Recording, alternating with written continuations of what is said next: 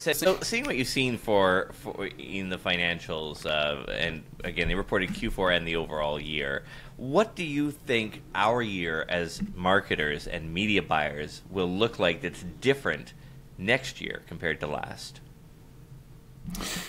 Yeah, I think if we compare to last year and we're looking at 23 and we're looking at this, you're talking about this coming year of 24 and what the differences are between them. I think that you're going to continue to see in media buying itself and in-campaign serving or ad serving and in-campaign structure, you're going to see more AI and automation being utilized, which I don't think is a surprise to anyone. There's going to be more consolidation. There's going to be more copy that's AI generated. There's going to be images that are AI generated, the backgrounds of those images, etc. I think you're also going to start to see more interactive advertising is going to be a big theme. So Shopify has finally rolled out the ability to do 3D modeling on your own, basically from your iPhone if you're a Shopify store owner.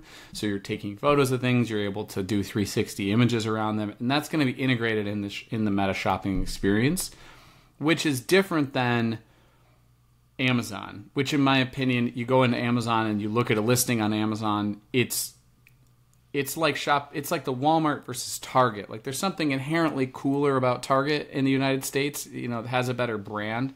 And I think that's kind of what we're coming upon here. So there's going to be more interactivity, which is likely going to realize higher AOVs are going to be more stable on the Meta platform.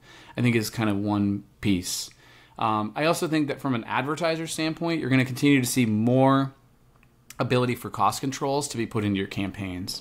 So being able to say, I only want to spend X amount of dollars, or I only want to have a conversion if it's this amount. That wasn't something that was within the early adoptions of ASC that is currently within the adoptions of ASC, and it's continuing to get better.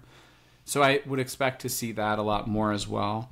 And I think a final theme from an advertiser standpoint is there's going to continue to be more and more product tagging that allows you to go either to the website or to the shop, likely to the shop first.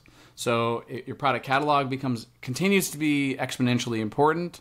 Your Meta shop and Instagram shop continues to be exponentially important if you're an e-commerce advertiser. And I think that ecosystem and the way that it works is only going to continue to get better and bigger.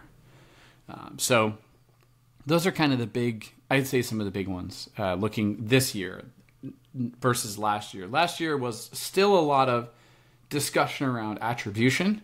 It was especially in the first half of 23, and it was a lot of discussion around measurement, and it was testing ASCs but not seeing the stability. And now we have a big adoption rate on ASCs, and now it's the ability of how do we utilize ASCs and kind of lean into the AI while also still having some control about what we're trying to put out there.